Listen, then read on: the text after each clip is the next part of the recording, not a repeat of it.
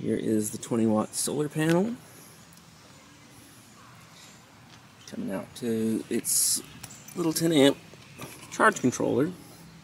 Again, charging light on, solar light on. I have to see what the charge light comes on at. And I have to go into a little power station with an XT60 connector. Had to make that one.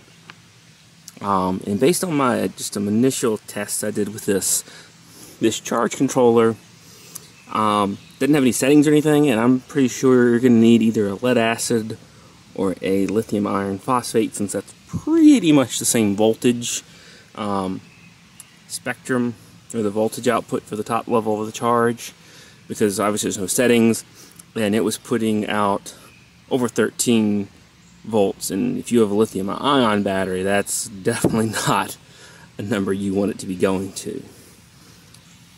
We'll try the solar panel by itself on another power station later to see what it alone can do, since obviously there's nothing in this that really tells you it. So we will be back later with that.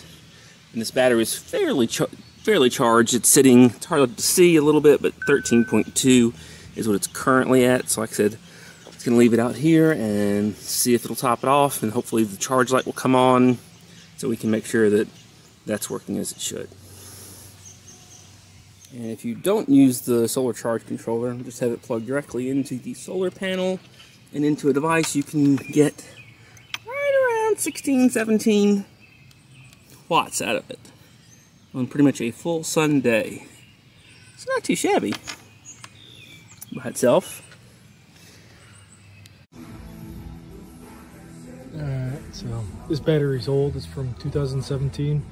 This one is from 2020. And this one's got 13.4. That's what it's putting out right now.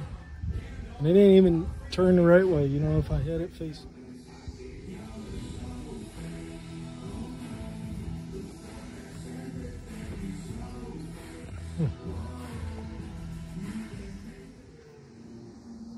Okay, so I just wanted to do a video and show that this is actually a good